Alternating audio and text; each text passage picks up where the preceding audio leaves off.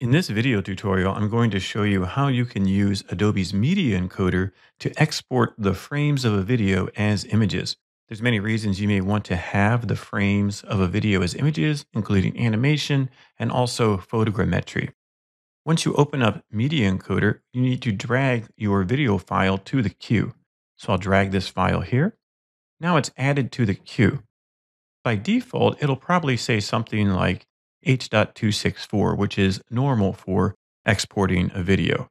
What we want to do is change the format to JPEG or PNG, depending on what you want.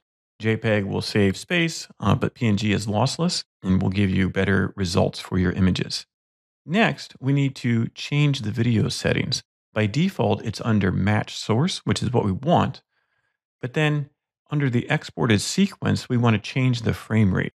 We probably don't want to export every single frame. So now we just need to decide how many frames we want to export. So you can have a frame rate of 12, a frame rate of 10. It's up to you.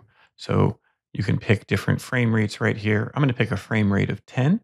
Then you just need to pick where you're going to save them. So here I'll select the folder. I can make a new folder, exported frames, save, click OK.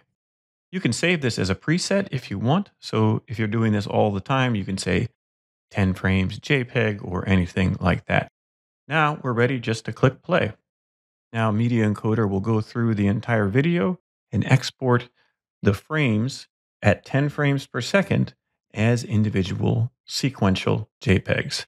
This is really convenient if you need individual images for photogrammetry, or if you want to use a video in After Effects and have it be an image sequence rather than having After Effects deal with the compressed MP4 is a great skill as well. Once the frames are exported, they'll be in a folder labeled sequentially, so then you can use them for anything you need. Here we have all of the frames are now exported.